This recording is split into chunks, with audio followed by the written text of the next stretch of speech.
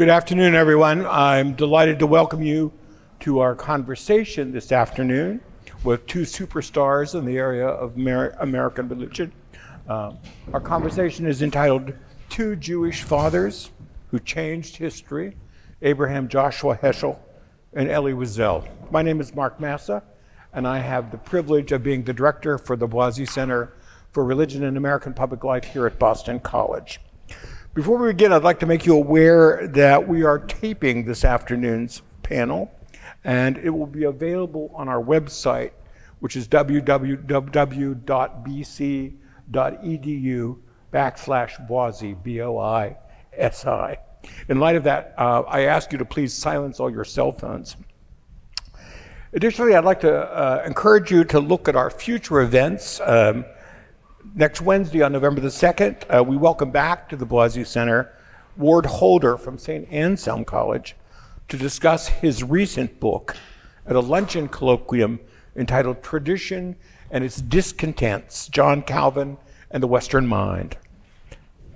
In the spring semester, we will have our annual Wolf Lecture, named after my revered predecessor, Alan Wolf. The Wolf Lecture on Religion and American Politics, featuring Kay Schultzman and David Hopkins in a lecture entitled Parties in the Pews in a Divided Nation, about the upcoming election, about the elections that have just passed, as well as the elections next year. And we will be hosting our annual Prophetic Voices lecture in April, I think we decided. Is that right? In April? Okay, all right. Featuring Massimo Fagioli, who teaches theology at Villanova. So there's a lot of exciting things on the horizon. I ask you to check us out. You are most welcome to attend any and all of those. It gives me great... Yeah, the mic's not working. Can't hear me? Now. In fact, maybe we can all just do a sound check. Sound check, Yeah. 1, 2. I hate these things. Okay. Sound check, sound It's a check. great pleasure to introduce our two panelists today. Susannah Heschel is the Eli M. Black Distinguished Professor and Chair of Jewish Studies at Dartmouth College, researching the history of Jewish and Protestant religious thought in Germany during the 19th and 20th centuries. She is the author of more than 100 articles. I always have to lay down when I say that. Let me say that again. She is the author of over 100 articles and numerous books, including Abraham Geiger and the Jewish Jesus and the Aryan Jesus, Christian Theologians and the Bible in Nazi Germany. She is the editor as well of 2 volumes of her father's writings, including Moral Grandeur and Spiritual Audacity, Writings of Abraham Joshua Heschel. Elisha Wiesel is a self-proclaimed recovering Wall Street executive, retiring from 25 years at Goldman Sachs. Since his father's passing, he's taken up his father's message, speaking at, among other places, the U.S. Holocaust Memorial Museum on the need to protect the LGBTQ community, Auschwitz on the plight of Syrian refugees, and in the Financial Times on the urgency of upholding DACA. Currently, Elisha advises several startups in the fintech space and chairs the Elie Wiesel Foundation. And as always, he says, he learns a little Talmud every day. Please join me in welcoming our two distinguished guests.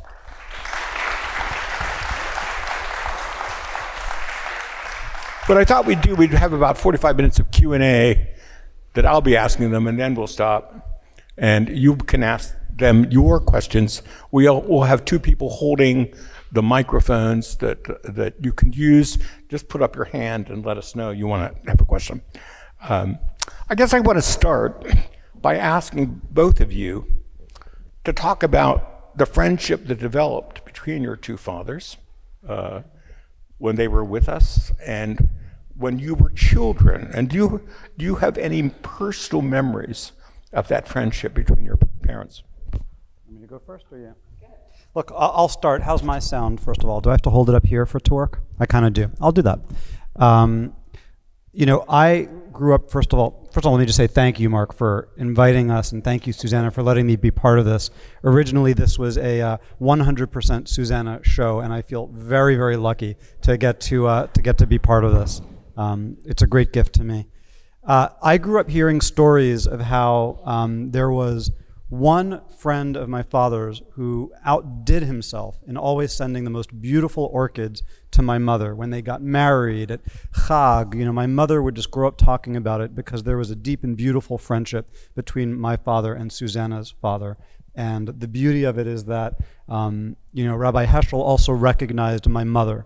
And what a smart move. Because I'll tell you, to be a friend of my dad's, you better also be a friend of my mom's, or you were going to find that you were not getting as much time to see him, the door would be mysteriously closed, he wouldn't be there when he was supposed to be there. So it was a very smart, practical move, but also one that showed how deeply close he was to both my parents. So I grew up hearing those stories. So actually, before Elisha was born, I was a child, and I remember his father coming to our home on Shabbat afternoon. So we went, of course, to the synagogue Shabbat morning, and then we would come home, we would have lunch, and my parents would take a nap, which was a terrible time for me because I had to be quiet.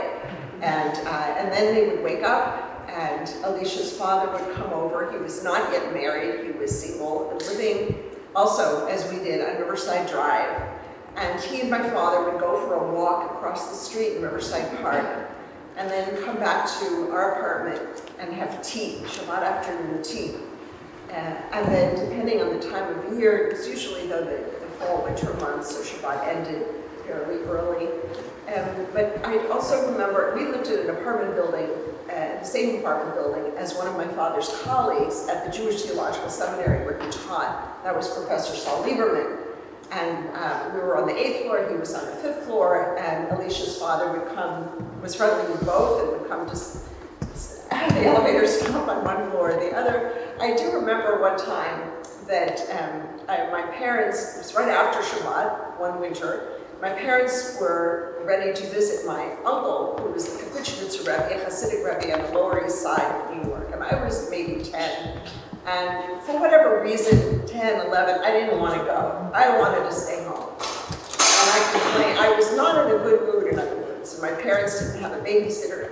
As we went down in the elevator came to the ground floor and opened, and there was Elisha's father who was arriving to visit Professor and Mrs. Lieberman. And he saw that I was upset, and he was so kind, and he tried to comfort me, cheer me up. And he said, I'm going to Paris this week, and I'll bring you a present. What would you like? Of course, that made me happy.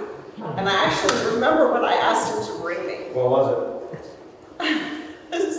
I had an aunt who always wore a perfume called Belogia. And it had a marvelous scent that I loved growing up. And I asked him for it. For Belogia perfume, and he brought it to me from Paris, which was amazing, because I don't often, as an adult, remember what a 10-year-old asks for, really, But he was so attentive and so kind, and of course it made me extremely happy and grateful. So I think he also loved children. Also, he was, bribery was definitely a tool in his toolkit. There was no question. When it came to making, kids happy, or Shalom Bayit, it was those were two very important words to him. And if bribery was involved, bribery would carry the day. Do you remember them singing Zmiros together? Yes. I also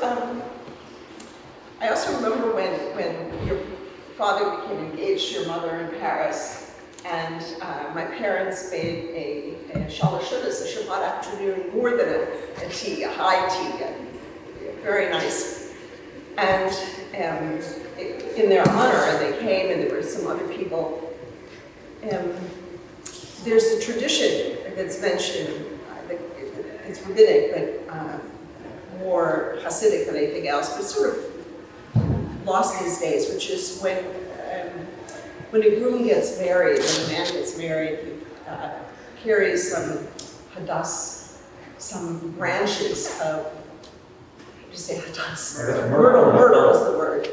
myrtle leaves, branches. That's associated Which with symbolizes fidelity, right? I think. Yes. I think so. And so my father bought some myrtle branches and put them on the table, and it was a very unusual, for my childhood, a very beautiful occasion. So I think that their friendship, especially in the beginning, so before your father was married and he was living in a small apartment in Riverside Drive and working as a journalist. And I don't know, I had this, he was always a very, very, to me as a child, serious, thoughtful, intense person. And I think that their friendship was, I'm sure, also very intense. I like how you describe serious and thoughtful. I want to read you something, which is how my father describes your father, which is kind of interesting. So it's talking about, similarly, you know, Susannah was talking about this, my parents being engaged and a wedding being on the way. So my father's telling this story of an ufruf being given to a young man who has been, you know, pulled into a shtibel, and he doesn't really want the ufruf. He doesn't want this customary celebration that the bridegroom goes through before he's getting married. So my father says, from the privacy of my corner, I observe the young man, referring to the bridegroom. He is moved, but his emotions are under control. I notice the famous thinker A.J. Heschel. He too is watching the bridegroom. So famous thinker. Why so melancholy, I ask him. I look at this man and I see him elsewhere, if not for the war. It goes on, but here is my father observing your father being melancholy, you know, and reflecting on that in the context of this bridegroom who later in the story we discover has lost all of his relatives to the Holocaust and is without someone to celebrate the ufruf with. Yes, I think those last words, melancholy, he went somewhere else the time before the war. Yes.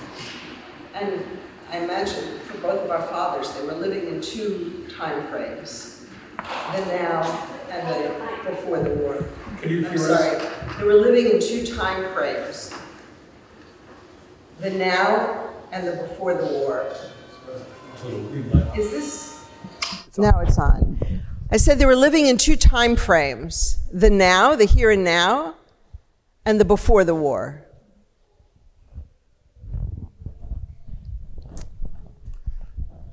I want to ask you, this is a question that Hollywood children get all the time. How old were you when you realized that your fathers were famous and important? And how did you accept that, or did you accept that? Or First? I think, I remember once my parents saying to me, well, how do you feel about your father being in the newspaper? Both of them were saying, and I said, well, a lot of people are in the newspaper every day. What is it? Anyway, but I do know when I was very little, I tried to understand, what does my father do? Children, you know that my father is a doctor, a lawyer. I couldn't understand, what does he do? He teaches, he writes books, what is it he does? And I do remember when I was quite little, figuring it out. I must have been 3 or 4, something like that. And I said, Moshe wrote the Torah, and Tata, my father, writes books. Wow. And that was... both of which are true statements. Both of which are true statements, I believe. I elevated him, certainly. I love that. You know, I similarly remember, and how's my sound? Is my sound okay? I similarly remember, I think, you know, they say girls mature faster. So if Susannah realized all this at 3 and 4, I might have been 8 or 9 before I started getting an inkling. It can take boys a little longer, at least this one. I remember my friends were saying, you know, oh, my dad's a pharmacist. He saves people's lives. Well, my dad was an Air Force pilot in the Israeli Air Force, and now he flies El Al jumbo jets. And I'd say, I think something really bad happened to my dad, and that's kind of all I understood. And that's where I stayed for a while. I couldn't quite figure out that he was a teacher, that he was a writer. That took me a little while, probably not till I was like 10 or 11 did I finally start understanding. So, Elisha, how did your father explain his experience in Germany and the Holocaust to you when he did sit you down and explain this? Right. Remember, he wasn't in Germany, he was in Romania. You know, my father once sat me down. I remember I asked, where are my grandparents? And he said, sadly, your grandparents and much of our family were destroyed in a terrible tragedy. But believe it or not, that's all he actually ever said on the subject to me. at a young age. The rest was really absorbed by osmosis. My friends were going to Palm Beach or to the Hamptons for their vacations, and I was going on presidential commissions to visit Auschwitz and Treblinka. So you start to pick up a little bit, just through osmosis that something else, there's ambient learning, something else happened here. And what were the first books that you read by your fathers? Do you remember? I'm pretty sure the first book I read was either The Trial of God or Zalman, The Madness of God, and I think it was The Trial of God, because it was sort of a short, digestible play. I think I read that before I read Night. Okay. Susannah, do you remember? Yes, I remember because Elisha's father gave my parents copies of Night, Dawn, and The Accident, and I was pretty young, and I read all three. And then I also wanted my friends, when I was a teenager and also in college, if there was someone who wanted to be my friend or whom I wanted as a friend, I would sit them down and hand them Night and tell them, you must read this right now. That was a kind of prerequisite to being my friend. They had to do this. That is a high prerequisite, I might add. And that was it was very important to me. That I couldn't really be friends with someone unless they understood and had read this book. So how old were you when your father explained to Susannah the Holocaust? I think it was similar, but I was quite young. And osmosis, and also when I would walk in New York City, walk with my father, and he would tell me about things that happened and about relatives.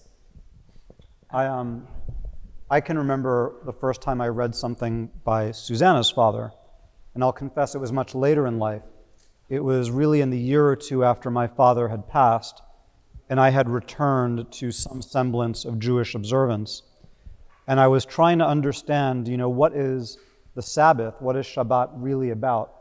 And a friend said, well, then you have to read what Rabbi Heschel writes about Shabbat. And then I read that book. I think I devoured it, in just record time, hanging on every word, amazed at this concept of how I had gone through my life, able to appreciate, a beautiful statue such as the one out in that lobby, and every little bit of attention to detail, how it's carved, how the joinery fits. And then here comes Rabbi Heschel that says that what the Jewish people have built and what God has built is, palaces in time. Maybe I'm not getting the exact expression right, but this concept of an architecture that is the crafting of time, how the minutes fold into each other, how observance is structured. And it was a changing book for me to read. Really cool. And I have to just say that I just came back yesterday from a week in eastern Poland, where there are no Jews within an hour and a half radius, let's say, of Lublin, which is where I was based. And among all the horrors and the devastation that I knew about, being there also makes a difference. And I was also just struck that Poland is without Shabbat. To be in a place where there is no Shabbat, where no one observes Shabbat. Krakow. Yes, of course, Krakow, I mean really the eastern part of Krakow, Warsaw have communities. There's a bit in Łódź, but that was shocking to me. And how terrible to try to create a world without Shabbat. Yeah. What do you take to be the most important legacies of your fathers, both within the American Jewish community and within American culture generally? Want me to go first? Sure. Look, I think I have views as well on the legacy of Susannah's father, and I'm curious to hear her views on my dad, so I hope there's also some interchange, but I'll go first and talk about my father's legacy. I think that my father is primarily remembered in this country as a universalist, someone who stood up against injustice, who was not afraid to use his voice, who had no problem telling a sitting president of the United States that what they were doing was wrong, and someone who intervened, whether it was speaking up for the casualties occurring in Bosnia or Rwanda. He took it upon himself as a universalist to make sure that the world was a better place. I fear a little bit that there's a danger that my father's legacy is, and I'll be very careful with the word, de-Judaized. I'm not saying that people try to, consciously ignore the fact that he was an observant Jew, but I will say that the thought of my father being this universalist, but also being somebody deeply, deeply rooted in where he came from, deeply rooted in Jewish observance, deeply committed to Jewish continuity and Jewish education, a deep and proud Zionist who was, always thinking about what do we do for our 6 or 7 million Jewish brothers and sisters in Israel, and how do we stand by them even when the world is quick to criticize them. These are aspects of my father's legacy that I will just say they're somewhat maybe less popular in the American imagination. And some of that has to do with politicization of certain topics. Some of that just has to do with my father reached a stature where everybody said, we all have a stake in him because of what he says and who he is. And in that process, he's lost a little bit of that particularist legacy, which is something I pay specific attention to. I would just want to add to that I think your father also had a wonderful way of articulating, of speaking what he said. That is his message and also his manner of speaking. And when he said to Reagan, before Reagan was going to go to Bitburg, which I imagine most of you remember, the cemetery in Germany where there were SS officers buried, and your father went and said, the way he spoke to him, this is not your place, Mr. President. That to me also was a Jewish way of speaking. Mm-hmm. He had a Jewish way of presenting what he said, and that I appreciate very much. He didn't go in and get angry or berate or something. The way he said it, and that was in his manner, he also preserved something very important to me about Jewish culture, about what it is to be a Jew. This is how a Jew speaks to a president. I love what you're saying. The way that I think about this, Susannah, is I always think that there's, we have this concept in Judaism of there is a Torah that is written, and there is also an oral tradition. And the two sort of go together. There's Torah shebichtav, and then there's Torah shebe'al peh. And the Torah shebichtav, like the things that my father actually said and wrote, are there for the reading. They're in the books, they're in the transcripts of his speeches, they're in the videos. But it's really this oral tradition it's if you knew him, it was the way in which he did these things that in some sense was the secret sauce that you can only get a sense of having met him. Yes, and the inspiration that he brought to people. People were moved and inspired. And what he spoke about also, when he spoke about Hasidic figures, about the Bible, about the Talmud, such a range that I think a lot of Jews didn't know about. But I think how much he brought Jews closer to Jewish sources, to Jewish texts, is very important. He was a consummate teacher and an inspiring teacher. And I think that was an extremely important part of his legacy. And the fact that he was able to speak to so many different kinds of people and present himself in this way, in a very Jewish way, was extremely important, so valuable. And what do you think about your father's legacy? So in many ways, my father is similar. Both of our fathers are from Eastern Europe, from religious backgrounds, to people imbued with strong rabbinic knowledge and also with a Hasidic sensibility, a sensibility of what it is to be a pious Jew from Eastern Europe. Both named after their grandfathers. Yes, yes. I was actually an opt on Sunday.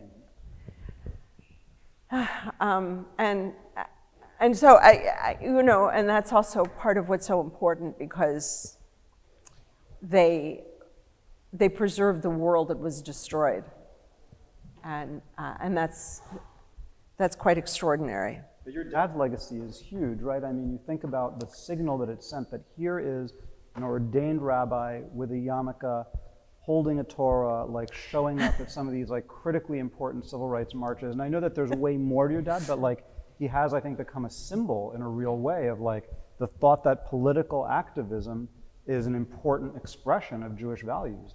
He's the canonical, I think, symbol of that now.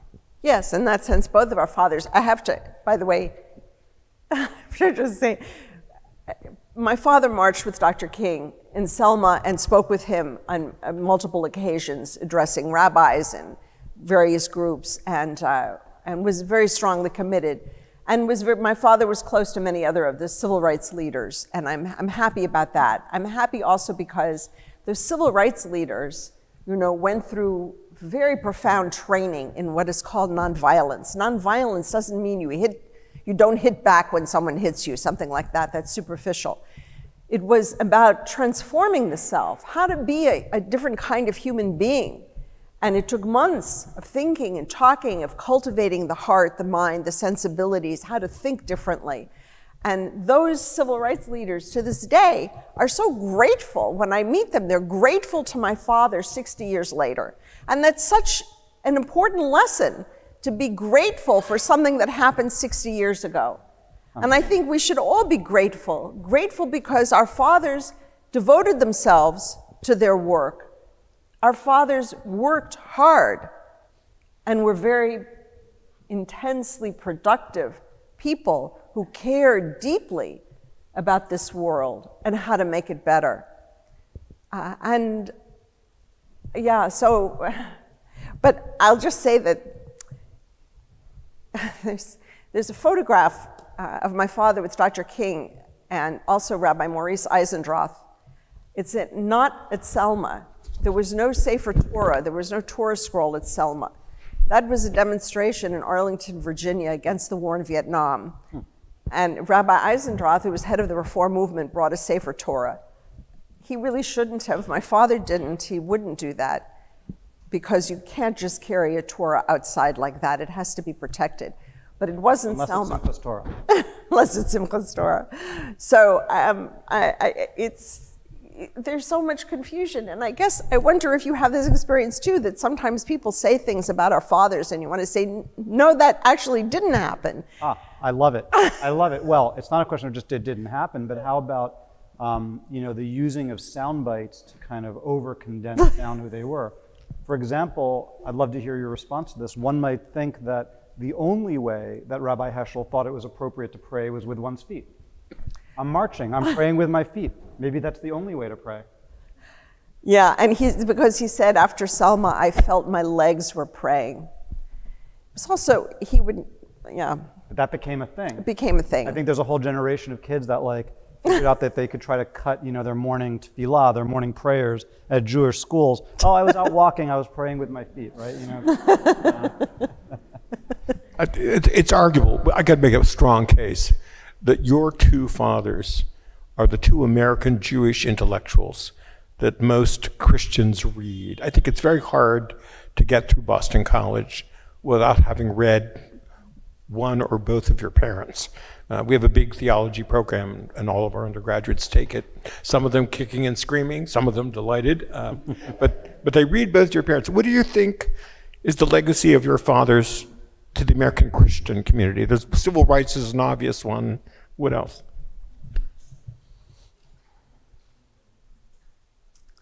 This is the curveball I didn't tell them I was going to ask. No, I have thoughts. Do you want to go first? Go ahead.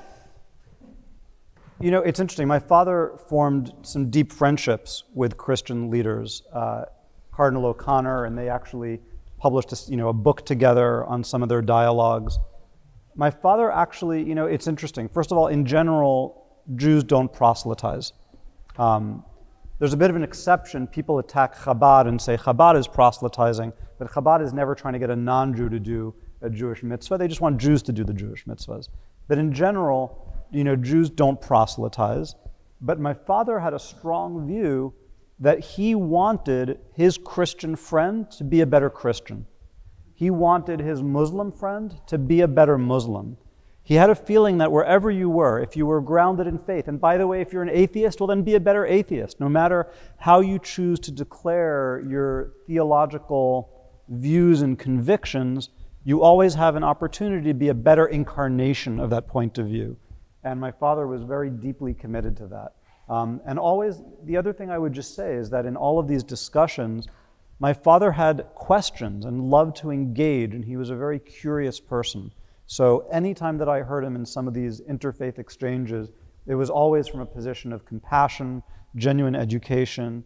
I would say that my father did remind, where appropriate, the Christian faith-based community of where they had gone wrong, and the fact that, you know, Pius XII had not done enough during the Holocaust, and that there was proof that he hadn't done enough. And, you know, he wanted to make sure that these things were on account because he believed in the truth, and that only by looking at the actual historical record does anyone have an opportunity to do better. So those are some thoughts. So I noticed that when my father wrote his doctoral dissertation, which was in Berlin, he finished it in December of 1932. It was a study of the Hebrew prophets. And the dissertation is also a very strong critique of Protestant biblical scholarship. Very strong, very sharp. I think he's right, by the way. But the Protestant Bible scholars were often saying that the Hebrew prophets were falling down on the ground in fits and losing consciousness, and they were ecstatics, romantics, and writhing on the ground, didn't know what they were doing. It's very negative. And so it's understandable my father would be critical of it, because at the end, what do you have? Nothing. To say nothing of Ernst Troeltsch, who said this is in a lecture, December 1915, that the prophets were basically country bumpkins. They came from rural villages and then they went to a city and preached, but what do they know? They're preaching against war, against a military? How silly. Everybody needs a military, et cetera, et cetera. So that was, I think, the last time that my father was directly critical of anything associated with Christianity, because like Elisha's father, he also looked for what we have in common, what we share, but also most important, how we can help one another. How we can help one another when we face moments of despair, when it's hard to pray. How do we sustain one another? And my father pointed out that in areas and moments when Christians are pious, Jews are also pious. We affect one another. He called his first major speech about this, "No religion is an island." We're not isolated from each other. And then when my father wrote about piety, about holiness, about God in search of man, about prayer, what he writes is meaningful to all of us. It's not limited to Jews. It's human experience. How can we cultivate in ourselves the ability to perceive God's presence? Do we stop for a moment and have an experience of awe and wonder? Too often, I think, especially after the war, it would be easy to withdraw, to feel despair. Nachman of Wroclaw makes a distinction between the absence of God's presence that we sometimes feel. I don't feel God's presence. That's one thing, but the other is the presence of God's absence, which is something more difficult. How do we overcome that? And so I think my father's legacy would be a gift to all of us who are striving as religious people, or simply as human beings. What is my obligation, he said. What is the obligation of this generation? Never to be indifferent to other people's suffering. Would your father... Can I just expand on that? And I think that this word indifference I want to underline, because I think that my father is also often quoted. He has a quote that says, "The opposite of love is not hate, it's indifference. We must never be silent." And this concept of not being indifferent to the suffering of others, yes, I think it's true that that's a major part of my father's legacy, and we're very united in that. And I think that both our fathers, though, went further with that, which is not only should you be indifferent to the suffering of others, you shouldn't be indifferent to joy. You shouldn't be indifferent to life. You shouldn't be indifferent to tradition.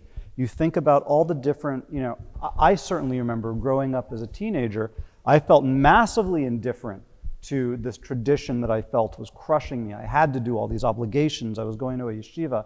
I felt indifferent to a lot of different things. It wasn't just a question of indifference to other people's sufferings. And I think that in many ways my dad stood for, and so did your dad, this fighting against indifference to the whole thing. You have to be engaged with life. You have to be engaged with life, its ups and downs, and be connected to where you came from, and don't try to pretend you're not. But it's a much broader fight against indifference than I think just against the indifference of the suffering of others. Yes. Would your fathers have agreed on Zionism and how one does support the state of Israel? Yes, absolutely. Yes. And I have to say, after just being in Poland and seeing these towns that used to be 60%, 70, 80, 90% Jewish, empty. What's left?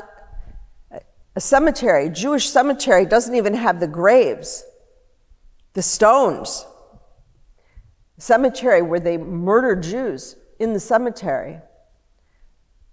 I was in this town, Opt, where there was still, you can see in some of them, Jewish homes. What do you expect after that? Of course there has to be some kind of Jewish sovereignty, without question, a state, without question. And that's not, that's not the only reason.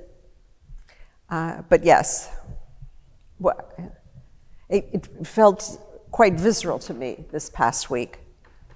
You also have to remember, I think, well, your father passed, I think, before the whole Zionism is racism movement began in '75, really sponsored by, the Soviets. As a way to sort of punish, the U.S. and Israel interests that had built in the Middle East. So your father at least didn't get to see this whole, accusation pointed that Zionism is racism, all of these things that have become the underpinnings of much of the foundational attack against the Jewish state, in modern day. Thank God he didn't have to see that. Mm-hmm. But both your fathers were very concerned about the rights of minorities, religious minorities and other minorities in the United States. Do you think that they drew on specifically Jewish tradition and sources for that call? Or was it because they were more generically religious and recognized because the Jews themselves had been persecuted that they have? How many times does it say in the Torah, you must treat the stranger in your midst, in a certain way. You must give him rights. You must treat him well. I think it may be the single most underlined mitzvah in the entire Torah. And remember that you were once slaves in Egypt. Mm-hmm. Yes, the most frequently repeated. Great, thank you. I think I want to open this up to your questions. Do you have any questions? There's a gentleman over here, Susan.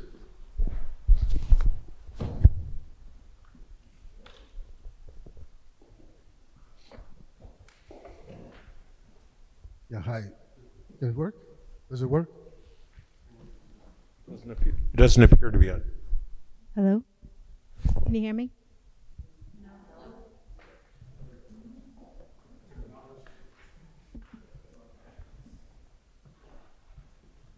Testing? Yeah, I'm good. Hi, I'm Jack and his son Porter. I knew both your fathers, and your father I knew quite well at Boston University under Silber, and I have a question about something that happened there that's somewhat controversial. But I also knew your father at a ADL conference in 1970, and what was interesting was that when I met you and your mother, and we were sitting in an alcove, I think it was... Can you speak louder? Just project. Just speak in a loud voice. Okay. In the microphone. Yeah, can you hear this? That's better. Okay. He was about to give a talk. We were meeting in the alcove, and there were very few Jewish leaders. The people in the alcove were mostly priests and nuns and a few ministers. And that's, I remember that as a young person, that that was the people that, and his opening remarks was, I got this award, and it was the first time you gave it to a Hebrew teacher. I remember that very well at the ADL. But the question I have for Elisha is somewhat controversial. I was at Boston University when your father received the Nobel Prize. And there were two pushbacks then. One was the head of Penn, a writer here in Cambridge. And I asked her for your father to speak. She rejected that. She said he wanted for peace. He's not really a writer. So that was one pushback that we received back then. And the second was, I always felt that Simon Wiesenthal should have gotten the award together with your father. And it was very sad that he had that relationship with the head of the UN, who turned out to be a Nazi. And I think that was the reason why Simon Wiesenthal didn't get the award. I just know what your views were about your father winning the Nobel Prize and and also the help of course, John Silber, naturally. I'll try to respond as best I can. First of all, my father was very close friends with John Silber. They really, for very different people with remarkably different political views and backgrounds, they really connected, and there was a tremendous amount of respect between those two people, between those two men. I can't comment on Simon Wiesenthal's Nobel candidacy. I honestly have I have no knowledge to share with you on the thought that my father was rejected for a certain lecture because he didn't win the Nobel for literature, but instead won it for peace. I think my dad originally really wanted it for literature. I think at one point he was hoping he'd be more recognized as a writer, but I think my father was not measuring himself by these things, so I don't think it had that deep of an impact. Okay. Well, we were delighted that Elisha's father came as our commencement speaker at Dartmouth, and some years ago. It was a wonderful occasion, and we were thrilled. And the students were absolutely in heaven and overjoyed and honored. All of us were, faculty and students, because we held him in enormous esteem. And I think that's true of all generations, of all ages. And so, you know, if some Nudnik doesn't agree, okay. But we certainly appreciated him, and his legacy is going to last for generations to come as well. He was an inspiring commencement speaker to all of us, and I think it was the most significant of the 25 years I've taught at Dartmouth, and it was really thrilling, and we're grateful because traveling up to Dartmouth is not so easy. I have a feeling I know why he went. Right here. Testing.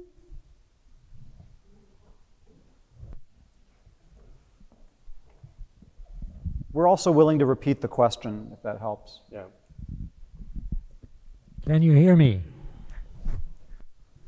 First of all, I'd like to thank the guest speakers. I'd like to go back to a point that Professor Heschel mentioned about storytelling.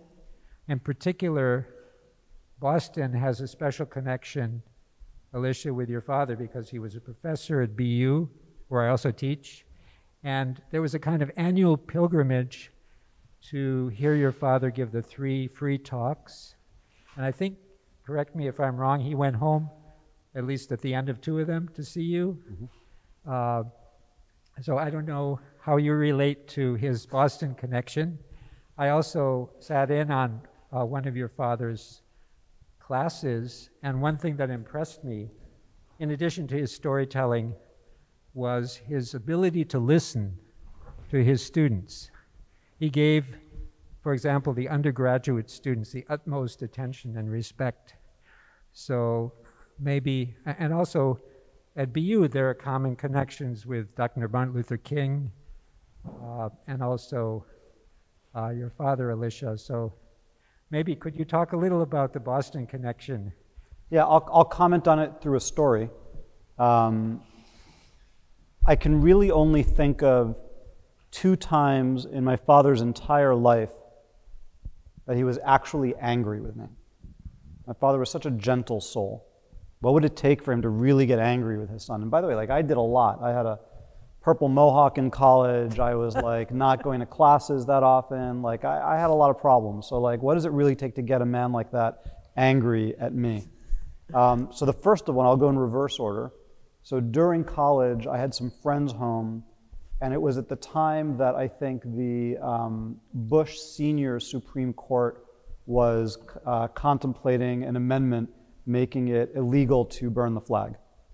And we were having a dinner table conversation about it with me and some friends, and I was going off and I was espousing my freshman college year liberal views, saying the right to burn the flag is even more beautiful than the flag itself. Like, of course this should not be a thing. And my father went dead silent, and conversation stopped, and he said with barely controlled anger, he said, if you had been there at Buchenwald when that flag arrived with the men carrying it who had lost brothers fighting for our freedom, you would never say anything so silly again at my table. So that was one.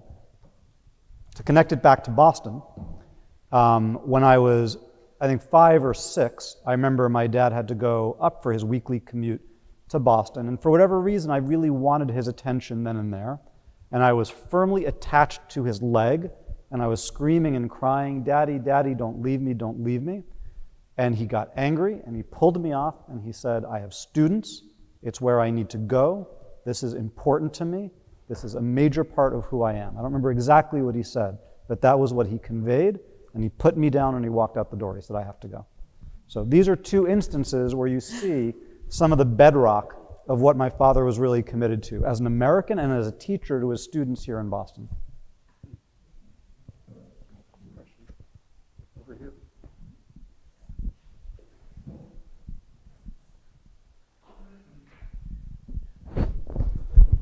Thank you guys so much for speaking. It's wonderful to get to learn a little from you guys today. My question is for Elisha.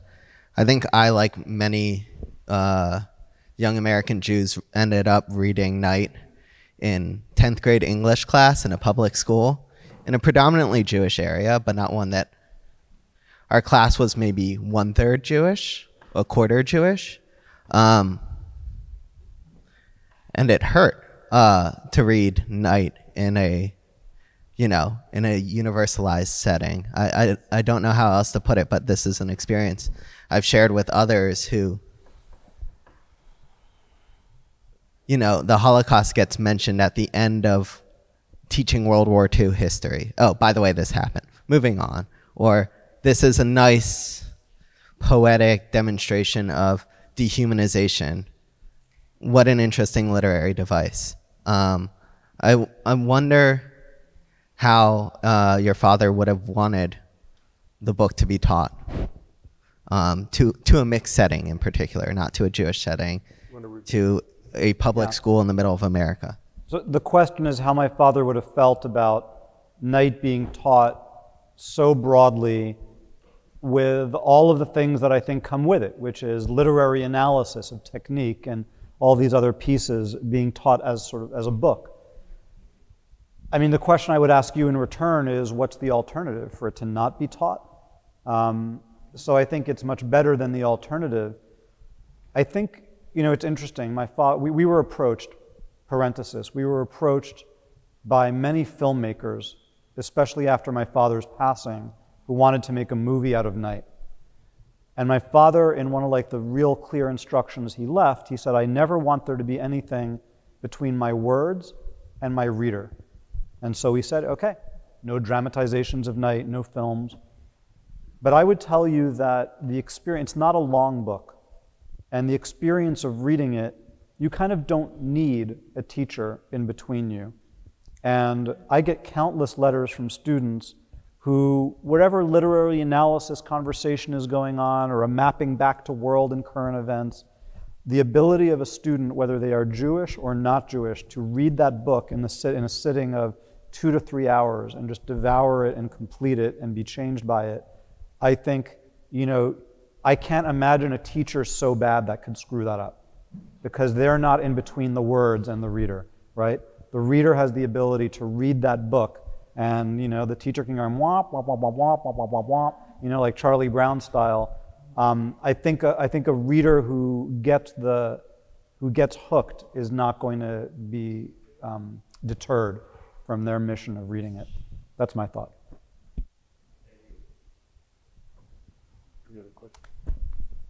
Questions?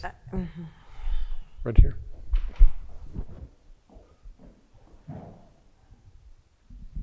Hi, I'm Ruth Gold. Are both of you only children?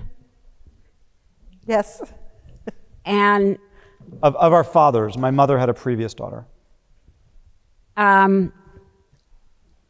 did it feel burdensome at all? Did you have feelings about being an only child when you were growing up? I'm just sort of curious about that.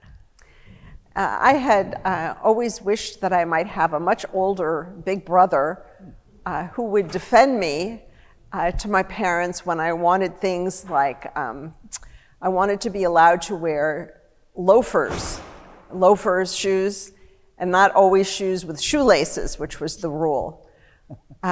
Things like that. I thought if I had an older brother, he would defend me to my parents and he would succeed and I would get permission for that. Those were my wishes, but beyond that, I loved my parents. Yeah, it was a bit medieval. That's all. I always tell people, I grew up in the Middle Ages. In what regard? What does that mean? When I got really, really mad, I would think, I'm going to wear pants to the synagogue. Right. Which, of course, I would never do. It was forbidden to wear pants, period. I didn't own pants. It just, one didn't, skirts, always. But that was my thought, my fantasy. That was the worst thing I could come up with. And that's pretty pathetic, actually. That was, yeah. I would have been a bad influence on you if we'd hung out together. I can't imagine. Yeah. The gentleman right over here. Under the thought that the apple doesn't fall far from the tree, can I ask you to think of what your parents might have said and suggested, looking at the level of anti-Semitism on college campuses? I'm not talking about entertainers with their stupidity, but what's going on in college campuses or on the streets of Brooklyn, or that, what would they teach us to react to and do? I think you should repeat it. I didn't quite. Could you repeat it? The question is, what would our fathers have thought about the state of anti-Semitism on college campuses? You live it every day, so you're much closer than I am. I cannot imagine my father actually having to endure witnessing rising anti-Semitism. It's on just college campuses. I think the horror of that for him would have been overwhelming. I think it would have given him a heart attack. I can't imagine it, and I'm horrified because I feel we're getting it from all directions, right wing, left wing, people who are intelligent and educated, and people who are not, and nobody knows what to do about it other than condemn it, and it's very frightening. And the condemnation is then used as so-called proof, you see? Someone who said, oh, the Jews control whatever, Hollywood, the media, banks, whatever, and then Jews say, you can't say this and we're cutting you off from this or that. And then they say, you see how the Jews control everything and now I've lost my whatever. It's the problem, it's like Karl Popper's understanding of falsifiability, that a scientific experiment is only legitimate if it can be falsified. If it can't be falsified, it's not really science. It becomes circular argument. And anti-Semitism functions in that way when it gets really bad, and it is really bad right now. It's not falsifiable. Whatever you do to counter it just becomes more grist for the mill, so to speak. And so what we're doing, we're condemning because essentially we don't know what to do in many ways to make it stop. That's the problem. And that's also horrifying because as a historian, I've read about efforts that were made in Germany in the 19th century, for example, when there was also a sudden rise of anti-Semitism in the late 1870s and 80s and 90s, nothing worked. And that's frightening. What does it take then for this to end? What do we do? Nobody seems to know. And I guess I'm also worried that we come at it from different directions. There's some who say blame the left, some blame the right, but it's everyone. They're mirroring each other. And one feeds the other. So what do we do? What should we do? And they're logically contradictory. The arguments that you hear, right? The right wing hates Jews because we are the puppet masters. We have facilitated the social climb of people of color. We have degraded the white man by helping our communities of color. And on the other hand, then you have hatred that comes from the left, Louis Farrakhan, which says, no, you are the white man, you are colonialist, you are this and that and the other thing, and these logically contradictory, statements. But, my father saw a lot of this in his lifetime, and actually I've been able to find he actually wrote specific messages, to these groups, to the person who hates from the right, to the person who hates from the left. So it's something he had to deal with, like I said, all the way back to the 60s and 70s. Elisha, a couple years ago, Blasey had an event called "Is There a New Anti-Semitism?" Susannah was part of this event. I remember your famous answer to this question. You said, it's not new, it's just it now has guns, is what you said. Is that what? It now has guns. Now has guns, yeah. Do you want to revisit that question, or would you still agree with what you had said 3 years ago, that there's really not a new form of anti-Semitism? Yeah. I think what the danger is when it spreads, when it becomes widespread, when it reaches so many different levels, that is, the intellectuals and the uneducated, the wealthy and the poor, and that I find horrifying. And it was, I think, not anticipated. It was my sense. I didn't think there would be anything like this in the United States of America or around the world, and it is worldwide. So it's horrifying, it's shocking, and I do worry very much for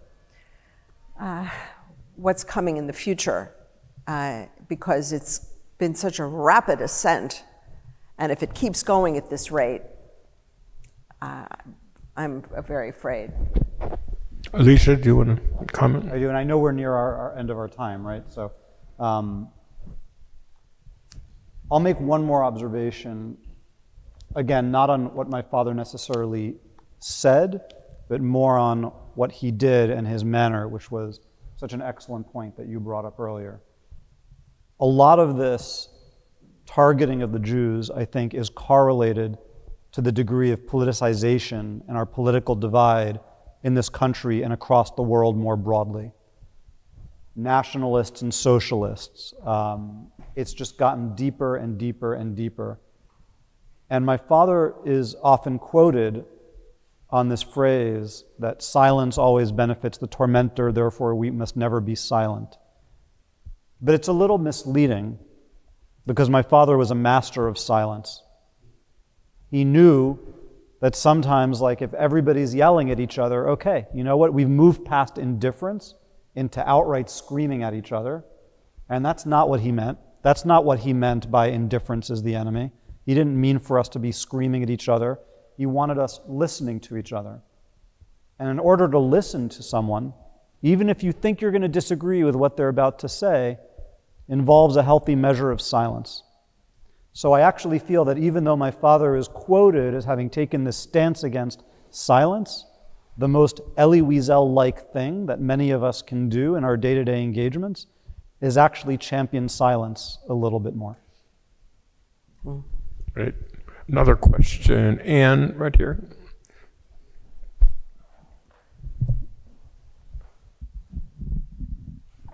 Apropos of this,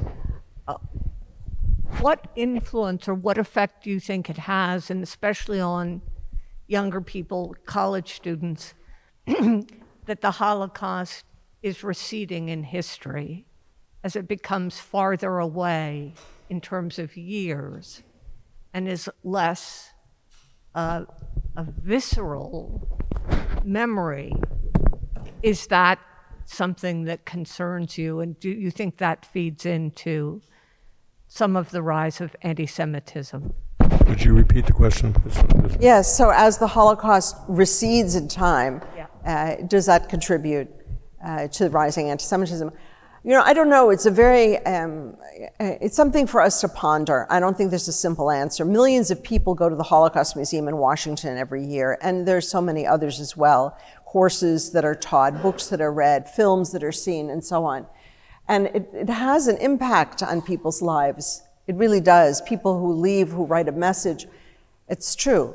And yet we have rising anti-Semitism. How do we make sense of this? I don't think it's receding so much as certain kinds of politicization that Elisha mentioned earlier. That's what concerns me. And the ability to politicize something like that is horrifying, isn't it? To politicize the Holocaust is horrifying. I also always like thinking about the alternative. Better that a Holocaust is getting further away than one's coming closer. There's a question right on the aisle here. I understand you're doing some work with Ariel Berger, and yes. As a result of his book Witness that won the National Jewish Book Award, and I wonder if you could talk about that. Yeah, I'd be happy to. The question was about Ariel Berger and his book Witness. I'm very pleased to be the president of the Witness Institute, helping to sponsor Ariel in building a new set of cohorts of students who are engaging in the way that my father's classroom was run. So what we've done is we're already into our third cohort we're starting to plan, but every year we've had a group of 12 to 18, usually post-grad students, people already out in the world, who didn't have the opportunity to learn with my father, who are learning and coming together, and it's Jews, non-Jews, all sorts of different backgrounds and pursuits, coming together to learn in the classroom style in which my father taught, and to build bonds with each other, to understand those values, and to become armed, to become witnesses themselves in the way that students who got to learn with my father felt they had been empowered to become witnesses for what they had seen and observed. Fallon, there's another question over here.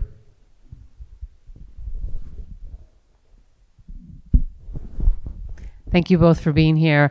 I was wondering a little bit more on a personal level for both of you, how your own background shaped what you chose to do professionally in your life. I mean, for me, it's totally random. It's just stochastic random walk. It's like, I grew up liking computer games, therefore I wanted to program computer games. Some guys from Wall Street kidnapped me and said, the market's the biggest computer game on the planet, come help us write it. I did that for 25 years.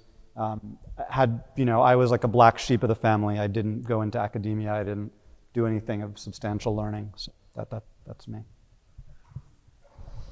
I think I was, we both went to the same school in New York City called Ramaz, which is an Orthodox day school, and I didn't like it there.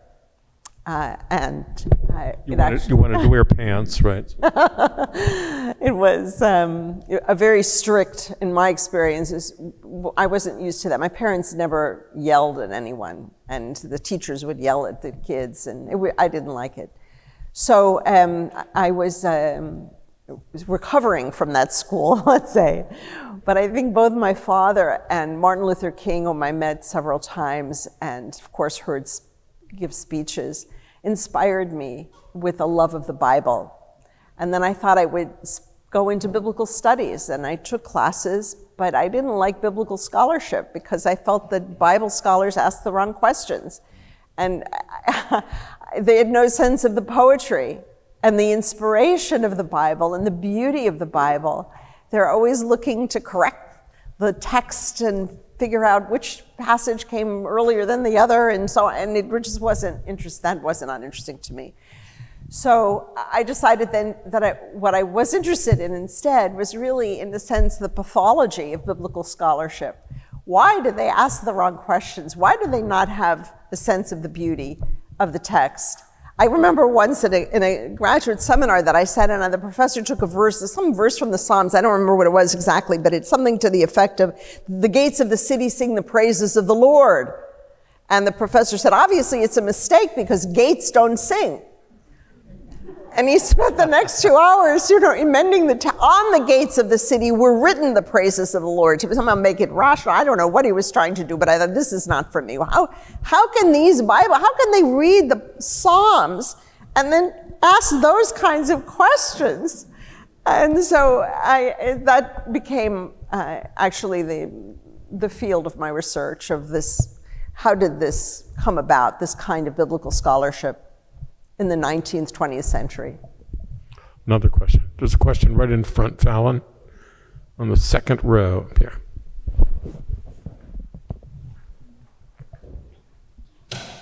Okay, I guess for like a little bit of context for my question, I was raised Catholic and still am, but I went to Hebrew school for like 3 months when I was 15 for my friend's bat mitzvah, and I felt like I actually learned a lot more about being Catholic in Hebrew school than I did Sunday school, which is interesting. But and I guess what you were saying about today's like climate and anti-Semitism on campuses, what is your advice for non-Jewish people to like take from both of your father's like works and teachings, I guess, going forward from here, now that this is something that's been like recognized and is being talked about? Could you repeat the question?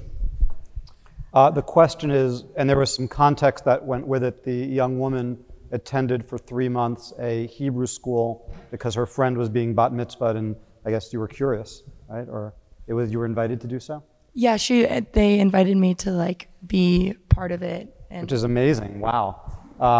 And the question the young woman is asking is, Professor Heschel and myself, is, what do we think is the message from our fathers that a non-Jew, a young non-Jew today, should take with them?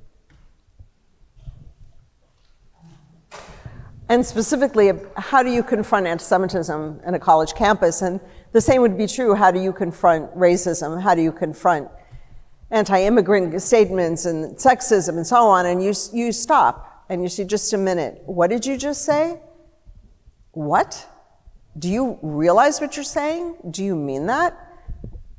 And I think in a low-keyed way, as Elisha said a few minutes ago, not to scream, yeah, but to stop and pause and just a minute.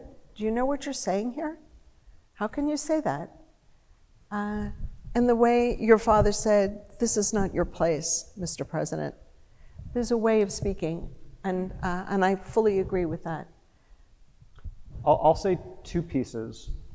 I think that the Jewish people throughout our existence have always been threatened by two forces. Those who sought to physically destroy us, like literally just kill us, and those who sought to assimilate us, such as the Greeks in the story of Hanukkah. The idea that they're not going to physically harm us, but they're going to squash who we are, what our identity is, until there's really nothing left. And I think that to be the best ally that one could be as a non-Jew to Jewish friends, obviously you want to always stand up against enemies who are there to destroy us. But in the same way that my father always wanted his Christian friends to be the best Christian they could be, his Muslim friends to be the best Muslim they could be, I think to express your curiosity among your Jewish friends, realizing that for many years since we've come to this country, the shift has been towards secularization and assimilation and a lack of knowledge, a lack of identity, a distancing of these things. When you ask a Jewish friend, hey, like what actually goes on at a Passover Seder, you're actually opening a door and inviting them to learn a little bit more about their own identity so that they can answer you. So it's not just about fighting those who want to kill us, it's also about helping to remind even those of us who've gotten distanced from where we came from that there's a lot of interesting things to talk about and explore there. Another question here. Well, why don't we start at the end here and we'll come inward, okay? So.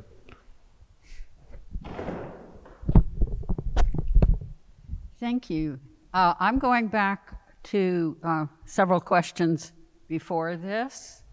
I do interfaith work, and I was very clear that when I woke up, I hoped, from brain surgery in Beth Israel, that I would be praying in Hebrew, and it was not gibberish.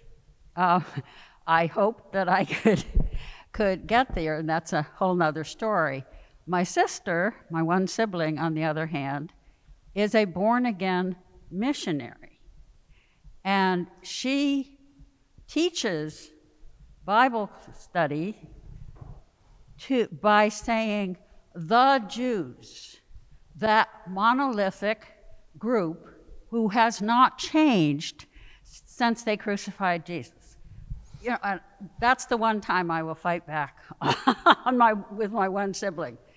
And when I point out that there are numerous varieties of Judaism, just as there are numerous varieties of Christianity, the white evangelicals do not want to hear that. They don't want to hear about the differences within any acknowledgement of Jesus in any way, or as Christ in any way, or the combination. But that's another. My concern, though, is not much with the white evangelicals right now, but with my progressive church friends. They forget to say when it was the Jewish authorities who didn't like the new folks were doing something.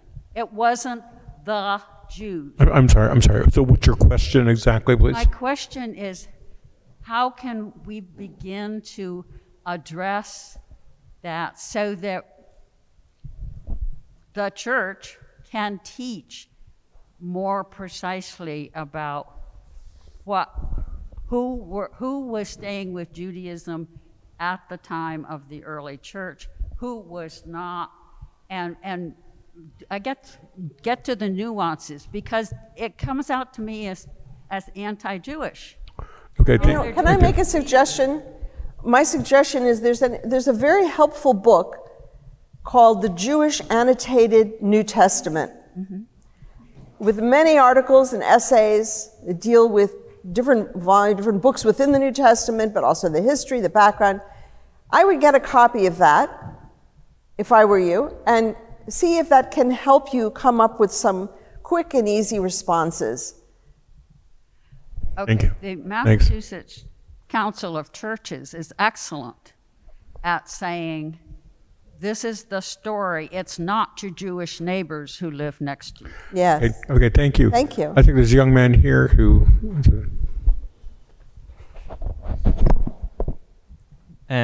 Both of your parents were, I guess, in the modern Jewish imagination, the foundational figures in Jewish political activism, at least in America. I'm in rabbinical school. A couple of us are in rabbinical school. And I'm wondering what, similarly to previous questions, what message your fathers would have for young Jewish leaders seeking to make an impact in a Jewish community that its self-understanding has changed. To give one more bit of context, I think my parents' generation sort of rests on the fact that that Rabbi Heschel walked with Dr. King to kind of excuse themselves from doing a hard look at themselves and their place in society. And I would ask, what message do you think that they would have for young Jewish leaders facing a Jewish community that is not always deeply involved in the difficult work of social activism, even though it likes to think it is? Would one of you repeat the question? The question is, what would the message of our fathers be for young Jews who are embarking on a path of social activism, leadership through the rabbinate, and other forms of leadership? Specifically to a community that is resting on your father's legacy, it's sort of to excuse itself from difficult questions.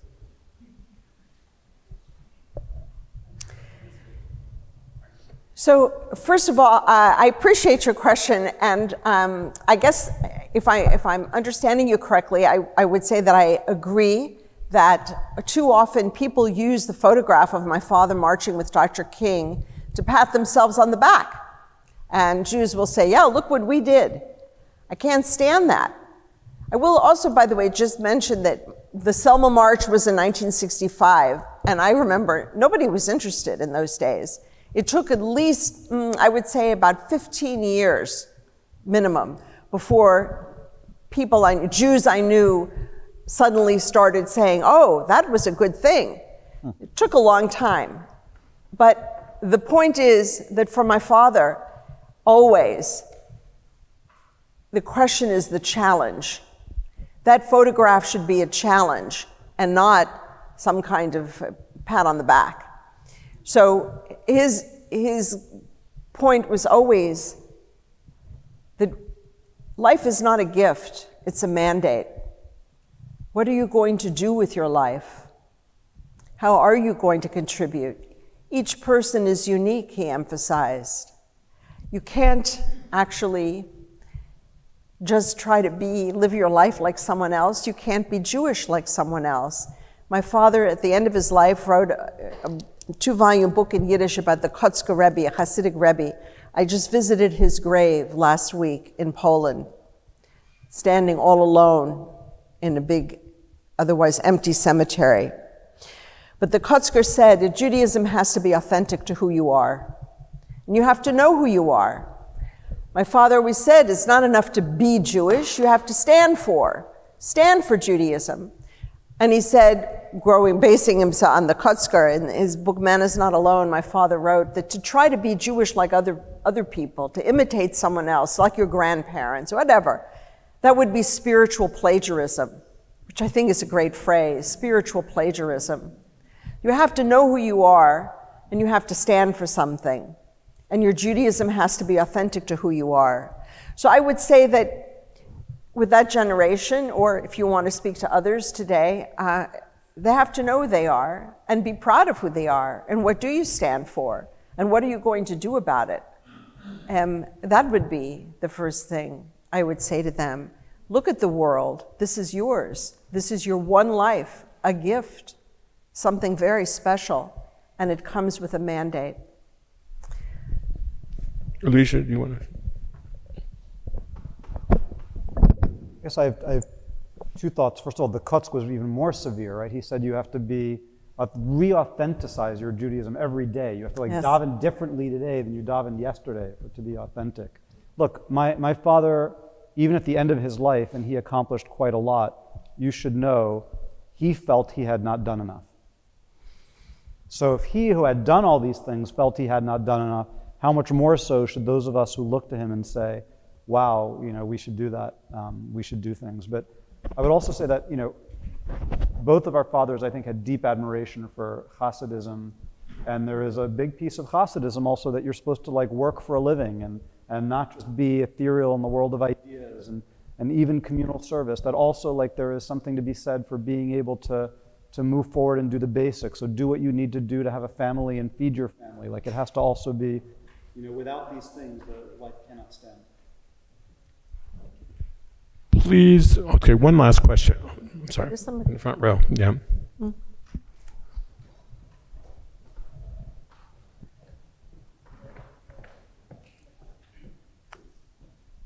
Thank you. Concerning education about the Holocaust at the high school and the college levels, do you have any thoughts about whether it is better to teach only the Holocaust or to make it a part of something bigger and talk about genocide and racism and a lot of other bad stuff? Or is the Holocaust sui generis and should it be taught only by itself?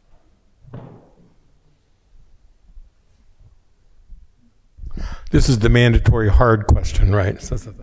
I convened a session at a conference, a Lessons and Legacies conference years ago, to discuss this. Do we want a course on the Holocaust or a course in Holocaust and genocide studies? Or some people do in the government department at Dartmouth, this is a course on comparative genocide. And I don't know what your field is. I'm in I'm in a department of religion, but I teach a couple of education, adult education courses on the Holocaust. I've done a biography of a survivor. I have my own opinion, but I want to hear yours.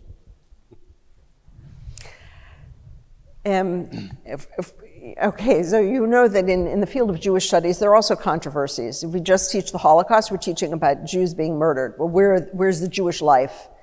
So should the Holocaust be taught by itself, or is it in the context of Jewish history? On the other hand, what's horrific are the perpetrators. So do we want to teach about the Holocaust in terms of perpetrators? How could they behave this way? What does this mean philosophically and culturally for us? So there are different debates and different approaches that we take. And I frankly, I want, when I've taught these courses myself, I do worry that my students, some students come away with the sense of only thing about Jews is anti-Semitism, is hatred of them, and I don't want that. I want them to understand something about the vibrancy of Jewish life in Europe that was lost. Human lives were lost. An extraordinary religious civilization was destroyed. I want them to know that. And I want them to take it inside of themselves and their hearts and minds and souls. I also want them to know something. I want them to go away with a problem, with big problems that can't be in any way resolved in a classroom. I want them to come away with a huge bundle of deep concerns of how this could happen and what it means for us as human beings, all of us, each one of us, to think about over and over again. Elisha? My son wants to major in science. He's a junior in high school. And he had to choose at the beginning of the year, was he going to do AP Chem or AP Physics? And this was like a big, big decision. Of course, I don't know how many of us are scientists here, but like there's a lot of overlap. Ultimately, when you understand how electrons jump from different orbital states, like you have to understand some physics to understand chemistry, yada, yada, yada. My point is, he made his decision based on the teacher. And I think that if I have to choose, is organizing the curriculum in the most precise way the most important thing, or is it getting the content taught with teachers who are not reducing night to literary analysis the way this young man said he experienced in his public school? I would put the majority of my focus into raising the quality of how the topic is taught and what is the quality of the teacher and how are they provoking questions that are problematic, as Professor Heschel just said. And I would prioritize that for me over the what exactly is the best way to dissect it in the curriculum. I'm not saying it's one or the other, but for me that would be my instinct, not as an educator. Please join me in thanking, I'm sorry, go ahead. I just want to say, you were going to say what your approach is. Yes, what is your view? I think the Holocaust should stand alone. There is so much that people need to know about it. It can take years and years to get even a slight grasp on all of the implications of the Holocaust. So I think it would be delusive to try to almost equate it with the horrors of like Cambodia or the Armenian genocide. They were very bad, but they just weren't the same. That's just my opinion. Please join me in thanking Susannah and Elisha for an extraordinary conversation.